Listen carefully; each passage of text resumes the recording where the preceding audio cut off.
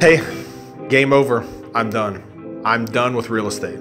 That's what I hear a lot of agents say. But in fact, I hear a lot of people say that, but there are in fact 4 separate things that you can do as a real estate agent or a person in general can make your day more effective and more productive. Number 1, you can schedule your day. Time block.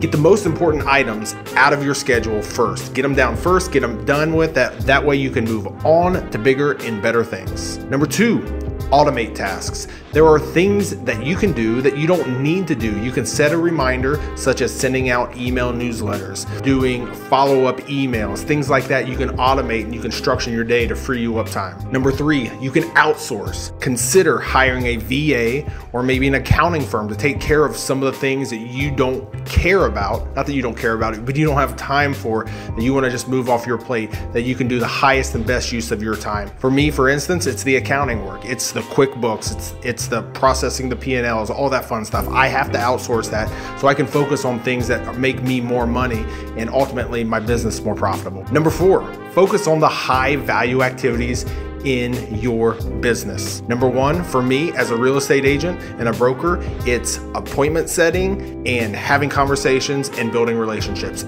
That's all I need to do. The rest of the stuff needs to be outsourced so my team and myself can be more productive and ultimately more successful while we manage our times and manage our schedules. I'm Josh Cooper with RE/MAX Select Associates and the Moore, Ohio team.